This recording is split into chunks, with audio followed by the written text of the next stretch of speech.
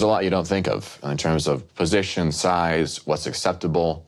Like, I want to treat Alina well, but I'm trying to also navigate, what might feel demeaning because of our size difference. Like, is it okay if I throw her around a lot? Does she want more autonomy?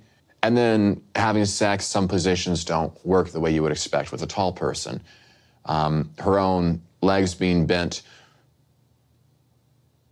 change some of the options, and you have to figure out new ways of doing things. But it was a lot of fun, and we definitely need to do it more to make it natural to us. I didn't hurt you, did I? No, I liked it. It was enjoyable. Enjoyable.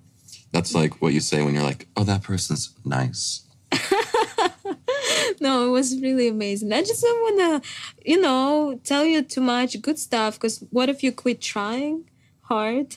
Oh, you're trying to keep me on my toes. Mm-hmm. You got some game. I want to make it work.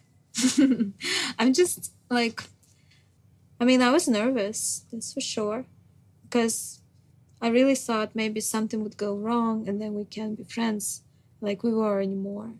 That never occurred for me. Oh. Being intimate, I feel like, only opened us up further. Yeah. Well, tell you what. What? We've been here a while. What do you say we get up and we do some sightseeing? Oh, yeah, we got it. Although it's nice to be in bed with you. Let's go. All right. I feel that the chemistry is there, and I'm very happy about it. But it still bothers me that he won't talk about our future. And we don't have a lot of time together. So I need some certainty from him. I'm gonna brush your teeth. Otherwise, you are not allowed to kiss me. It goes both ways, Stinky. Thank you.